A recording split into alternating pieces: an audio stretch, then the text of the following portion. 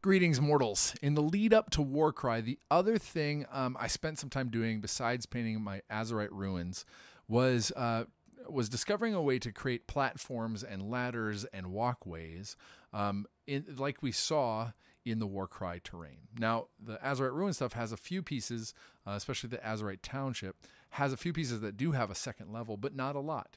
And so I was able to create some other kind of second level things and some bridges and walkways using a material that you have all around you, but is not something we always look to as a resource, and that is the sprues that your models come in. Now, there are a lot of other terrain pieces out there. You can get a lot of Hobbit or Lord of the Rings terrain sets that have some of those kind of walkways or bridges or like docks, etc. So you could definitely go that route. There's a number of plastic art or MDF options out there as well that are fantastic and look great. I wanted to do something that glued the way I am used to gluing, using the plastic glue, etc., and I could glue to the terrain pieces that I had using that same glue, and that's why I went to turn to the sprue. And I'm going to show you here step by step how to cut, carve, and glue your pieces so that you can make really cool looking walkways and bridges for your Azyrite ruins to make that ready for Warcry, or to add to your Warcry terrain set to make it more versatile and just create more elevation and excitement. So let's go to the hobby table. All right, we're here at my desk, and as I was showing you, I've got, and you've got, and we've got all of these sprues. After we were done clipping off the things that we need, usually we've taken our bits off and put them into our organizers. Everybody does that, right? And we have a lot of really interesting and cool things that can help us. We know we're going to be good for building things. We've got a lot of long straights, and especially when you've got a kind of a monster, you get a lot of really long material, and that just gives you the ability to make bigger and longer and crazier things. And when you're building your walkways and stuff, these long straights are the ones you need the most of. But sometimes these kind of curves or some stuff like this can create some interesting opportunities to build or to create some other things that are similar or interesting. So I'll make note of that a little bit, but we'll primarily be focused on this. So obviously, the first thing you're going to do is going to clip off these pieces. And you're going to clip them off in such a way that you get as much material off as you can. We won't worry about that just yet, but you're going to want to kind of clip real close to the sprue. We'll get more off of it a little bit later, etc. So when I'm done clipping this and these other kind of pieces off the sprue, I will have a lot of pieces that look like this. I've got quite a number of lengths of sprue, and even kind of with my long ones that are our typical width, we've even got some that are a little bit thinner, and that can be great for creating some visual interest. Now, the thing that I need to do next is take out all of these nubs, kind of these spacers and things that would hold it up and are useful for the molding process, but we're going to take those off. And typically what I will do is I will get myself kind of near I was just real quick. Some of these that have kind of the sprues coming off at angles are great for kind of emulating something like a pine tree, a small pine tree with kind of branches coming off at different angles. So that can be interesting too if you want some scatter logs, etc. But what I would typically do is to remove these. I'm going to get this as flush as I can. Now, when I clip this, that's going to be popping off all the room. So either wear safety goggles, or what I like to do is I like to kind of get these over a trash bin and kind of cover it like this as I'm clipping, so that the piece, the projectile cuts and clips and shoots into the basket where that goes. So we're going to clip one of these, and I'll show you. And so now we've kind of cut it off right there, and it's gotten a little flush. Now I can clip some of these edges as well, kind of these little bumps, but I'll get that with my hobby knife in just a moment. So I'm going to do some clipping, and I'll show you where we get to. I've got a number of these clipped, and you can see that I've made them a bit smoother here, clipped off these nubs. I've cut off a number of clipped off more of this, gotten it a little closer, and this is the right spot to get started with the hobby knife. Now, hobby knives are dangerous, and if you are underage or young, please get your adult parents or adult to help you out with this part. But there's a few things to note in order to keep yourself safe. First and foremost, you want to, wherever you're holding the sprue, if I'm going to carve up here, I'm going to hold the sprue down here, and I'm going to carve in this direction. So I'm never going to carve with the blade pointing towards me and moving towards me, because if I slip, I'm going to cut my hand. So I'm going to carve in this direction, because you are going to be applying some pressure, and you might get stuck if you cut too deep, etc. And so there could be some pressure when you're pushing. And so then you also don't want to be pointing towards anything of value. You don't want your models here. You don't want anything that you're going to cut and do damage to. So to give you an idea then of what I want to do is I simply want to remove the machined edges up and down and all along the length of this. Now, if you've ever done any whittling or carving on wood or whatever, it's a similar technique where you're just trying to kind of angle in and low and get little pieces off. Now you can see where I've taken this corner and exposed some of that plastic underneath it, and I'm going to keep doing that. And what you'll get is kind of this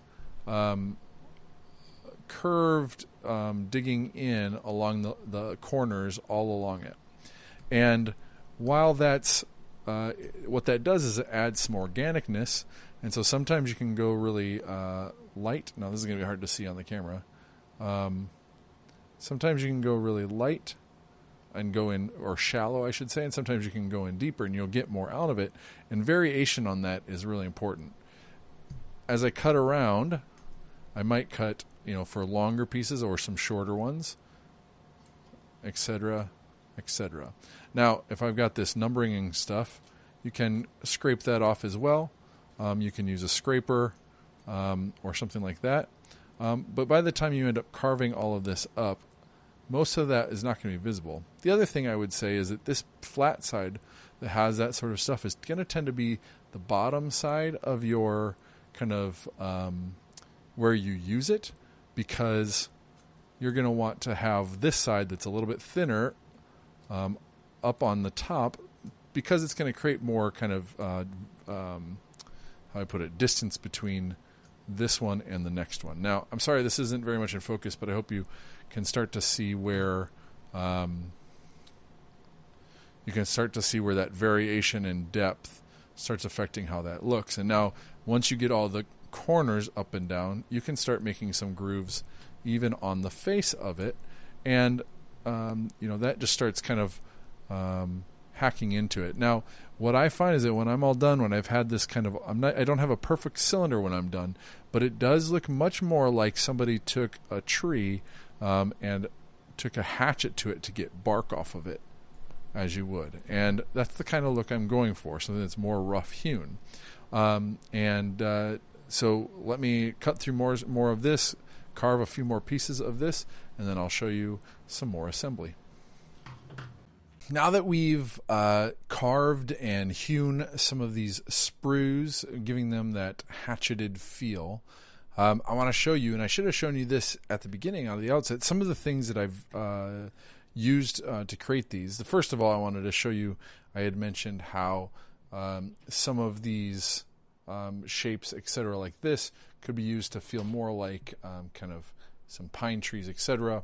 So that could be used as kind of a way to scatter, or you could use that leaned up against a wall for a ladder or something to that effect. And so, kind of adds just some visual interest and sense of where they're at in the world, kind of thing. So there's a couple of things like that. One of the first things I made was just a quick little ladder, and as you can see, something like this. We can climb up that, etc., put that where you want, and make that. Now, in Warcry, you can climb up vertical surfaces no matter what, but if you wanted to, again, use just visual interest or have this, have an outcropping and have this there so you can climb up at other parts of a walkway or platform. So this was the first thing I created. Next, I made kind of my long walkway. And what's cool about this is that, obviously you could span it across 2 sections of platforms, but you could also set it down. I created it with kind of legs, so it could be kind of like a dock or going over a marshland or something like that. So there's some options that way. I created kind of what would be scaffolding, just by creating some boxes and gluing them that way, so that it's as if somebody was kind of using this to kind of build some more platforms for looking over walls and stationing kind of guards or something like that.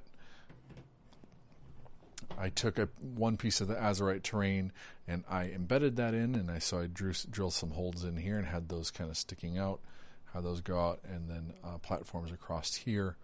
And I'm looking at doing another one up here so you could have another level like that. And then I've even used them in some these other pieces where I just kind of had a hewn stick sticking up like this, another one out like this, as if somebody's kind of just added it for maybe lookout or some blocking, or maybe they hung things over here to kind of create some more cover, etc. So there's a lot of ways to use them in your terrain to add visual interest, to make it feel lived in, etc. Now, let's go ahead and look at how we're going to do that here. And again, I'm not going to insult your intelligence. This is not rocket science, and you may have already figured this all out. What you're going to do is you're going to find... there's one other thing that I've tried to duplicate and haven't quite gotten there yet, and that is the walkable ladders. Now, where I've been able to get to it so far is, again, kind of you space them about 1/2 inch apart going down, and wider across for your longer bases. And when you have your models, the reason you want maybe a stairway instead of a ladder is that you can park your model partway up when you're doing measurement, whereas a ladder, if you end your activation partway up, you come back down. So being able to kind of have this walkway, and you can kind of see here, spacing them about 1/2 inch apart and giving them enough of an angle when you hang them on the side. Now, visually, this is not as interesting as I would like, and this is a little bit more interesting because everything's spaced so close together and you can get that rickety feel to it, or that haphazard feel. This kind of is a little bit of like this hewn stuff, but then more perfect spacing kind of throws off the aesthetic a little bit. So we'll see if I can advance this design at all. But back to what we were doing.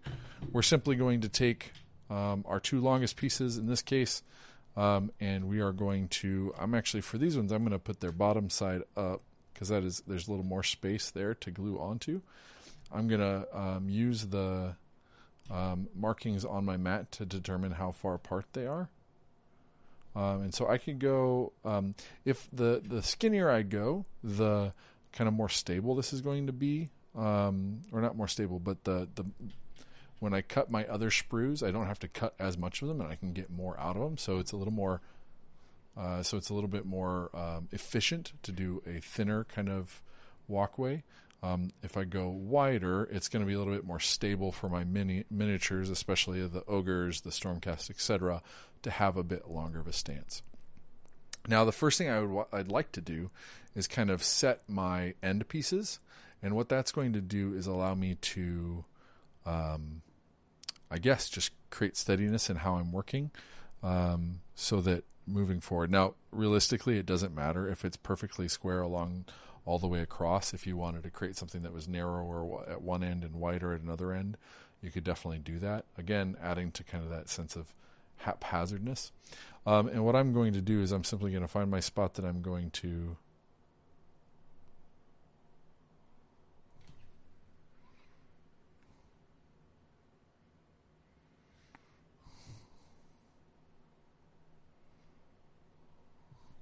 and they don't have to be perfectly even either. And for these first ones, I'm just going to go ahead and lay down this sprue piece however much I want them to overhang, but I'm not going to worry about cutting it yet, because it doesn't take too long for these to set, And I've got all this rest of the sprue, and I don't, again, I'm setting kind of my first pieces. I don't need to have all this other stuff available. I'm going to go ahead and... Now, the reason you can go all the way over, and I may end up doing that. As you can see with these, I kind of made them offset because, again, you're not going to have two perfectly equal lengths of trees in the wild, maybe, or your resources are limited. But I did, when doing this part, I did give myself quite a bit of overhang here and here, so that when I'm coming onto a ledge, I have some lip to kind of lock it in a little bit. So you might want to give yourself some space like that. But as I was putting those on, I'm going to take another piece of sprue, and I'm going to lay that across. Now, when the glue is reacting with the plastic, it starts to melt it, etc. And as it's kind of going through the process of drying, I like to give it some extra kind of push and kind of just let them ooze together a little bit and force that soft. Once it's soft, force them together. Now, once they've kind of spent enough time, I can cut that. I can let it finish setting, etc. And I have a better idea of my kind of sprue usage. If I kind of cut a bunch of these ahead of time and then try and lay them down, I'm going to get some that aren't going to quite fit. The other thing is I'm going to stagger these where I'm going to start laying some different angles. And I might even be able to take one that has, like this branching in it and, make that step on top of another one, or, I might be able to angle that like that. And so I maybe not want this piece. So it allows me to kind of decide how I want to build it before I actually commit to cutting them off, etc. So it's not so important how you paint them. What I've chosen to do is paint them light as a base coat, and then dry brush them with a dark coat, as if it's the kind of the leftover bark, the stuff that a rough hatchet isn't going to be able to take off. And for me, that fit really well. Now, you could age this a bit more and make that a light gray undertone, and make it as if that kind of yellow wood underbelly has kind of been out in the air longer, etc. Or you could moss it up and make it look like stuff's grown on them. There's a lot of different ways, obviously, to paint wood. I haven't spent as much time worrying about what it looks like on the underside, so there's another cheat for you. But there you go. Paint it how you want, use it how you want, construct it how you want, use it to create your own kinds of terrain. You could build an entire kind of log fort with palisades and all that kind of stuff. However you want, you could carve these out to points to make it more like the Warcry terrain, and go crazy. You have so much of these sprues lying around and just going to waste. It doesn't take much time, and if you've got a little bit of time watching TV or whatever, now it does make a little bit of a mess, so carve it into a garbage bag or something like that. But these are not recyclable, which is something we'd love if Games Workshop were able to find a recyclable plastic material that could do that. But in the meantime, cut these, create these, use them for walkways, for sprues, for spears, for anything you want in the Mortal Realms. And I hope this was helpful. Thanks.